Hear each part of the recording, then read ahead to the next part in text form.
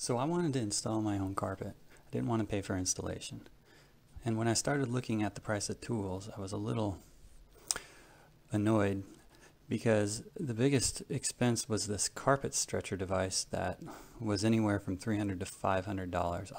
I will say I found a really cheap, low-rated carpet stretcher for like $75, but I could tell it wasn't going to be very useful. So I decided to try to put something together myself. These are the main pieces of the carpet stretcher. I was looking at carpeting a room that was a little over 12 feet wide, so I got a 9-foot 2x4 and then a smaller board about 2 feet, and then I got a kicker. Now I had to go buy an actual kicker. I couldn't make my own. I watched a bunch of videos online, and people had all sorts of homemade kickers, and they just didn't work. Although I will say there was one very entertaining video of a guy who was wearing tap shoes while he demonstrated his kicker carpet stretcher. So it was tapping away in his garage, which I thought was hilarious. But I did buy a carpet kicker. This was a Roberts carpet kicker. I think I spent about $60 on Amazon. Definitely the most expensive part of this device. So you're going to need your kicker. You're going to need a long 2x4, something that stretches over 3/4 of the room that you're going to stretch, and then a smaller 2x4. Now here's the secret weapon. It's just a car jack. Just pop the trunk of your car and pull out a jack. I would definitely use a mat though. I'm using just a yoga mat because some car jacks have a bit of grease on them, and that's the last thing you want to get on your carpet. So once you have your kicker, your wood, you're going to take your kicker, make sure you have it on a good setting so it can latch into that carpet with its teeth. Once you get that set, push it down real tight, nice and secure.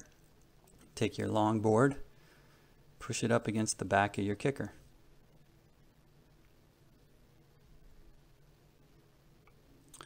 Then you go to the other end and you attach your small board to the back of the long board. And the small board you're going to push up against the edge of your car jack, and you'll see that in a second. I generally like to create a bit of an arc before I start using the car jack. So you can see there's an arc here, and I'm going to slowly press that down, and that's going to start putting not too much tension, but just enough tension to start pushing on that kicker. Make sure everything looks like it's aligned and working. Then I'm going to start turning the car jack. Now it turns pretty easily. If you're having trouble turning a car jack, I definitely would not recommend using the tool that comes with the car jack because that's very greasy. I would just use a bolt. You can find a bolt anywhere. This is the bolt I used. Once you put that in, it's going to give you extra leverage. You can easily push on the two boards. So how much tension are you going to get? You're going to get a lot of torque coming out of this car jack. Obviously it's designed to pick up cars, so it's got more than enough strength to push a carpet.